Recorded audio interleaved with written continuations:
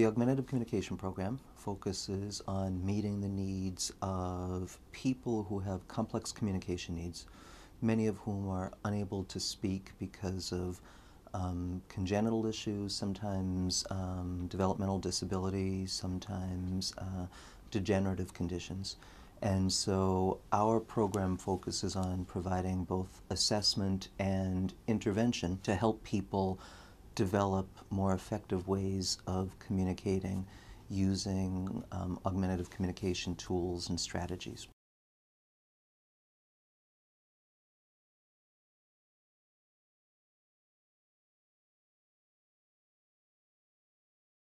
I've known Rick now since 1986. And when I had first started working with him, he was actually an undergraduate over at Boston University.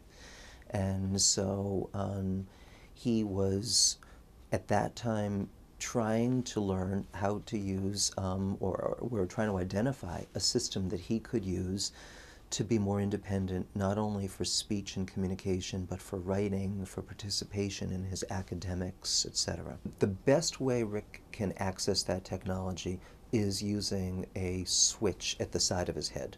So the system, the software actually scans through. It scans through the alphabet, it scans through numbers, it scans through word lists, it scans through pre-stored phrases and sentences.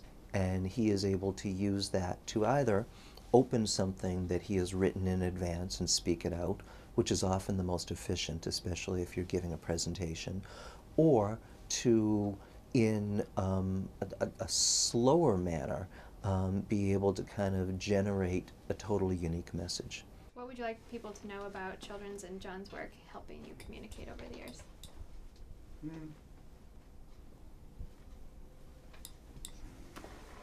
Without children's and people, like John, people would see me and other people, like myself, as not intelligent.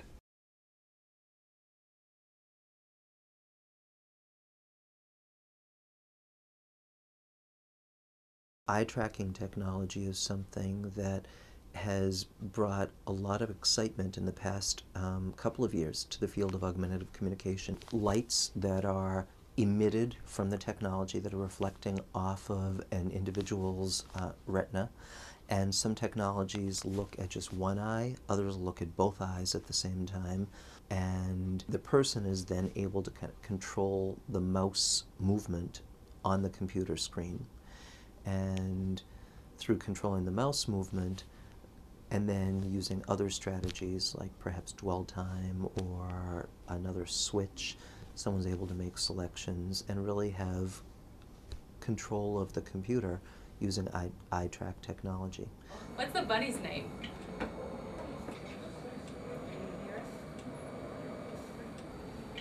Cloud. Cloud is the bunny's name? That's a good name.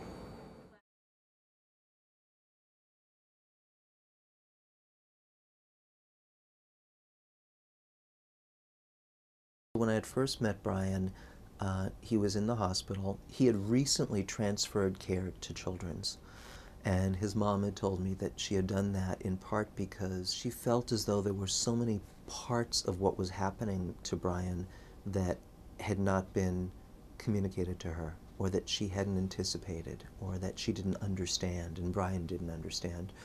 And one of them that she said to me was his losing his ability to speak. I already know what the end result is, but to feel like I'm being stripped of that early by taking his language away is heart-wrenching. When we got to know Brian, we tried to use every possible opportunity that we had, despite the fact that he had in fact lost so many skills, to support his ability to communicate. One of the things that they had was singing, and there was one song in particular I remember, "You Are My Sunshine." You are my sunshine, my only sunshine. What we had done is we had taken a simple voice output communication aid that would allow for kind of extended recording, but also not require a lot of work to access it. It was just one switch, basically. You know, he struggled through it a little bit because he was in fact losing his ability to speak, but it was clearly Brian. It was his voice, it was his kind of passion coming through. So there are simple tools like definitely picture communication boards that were designed to kind of get to the heart of what was most important to Brian, whether it was positioning or his physical status, his needs, his comfort, or his social connectedness. I think that one of the things that is pretty amazing about this path with Brian has been that he will lose his ability to do something like speak, and you'll think, okay, we really have reached it this time. You know, it's really going to be hard for him to use speech. But even though right now he is having a hard time using any speech, his path is far from over. So who knows what he's going to be doing next week.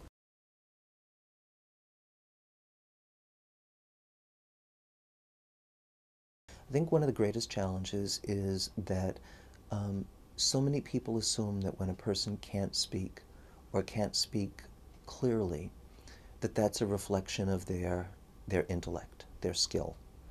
And so there are so many people who simply can't communicate, but they are thinking and dreaming and scheming and doing kind of anything and everything in their mind that everyone else is doing, but it's assumed that they're not intelligent because they can't speak.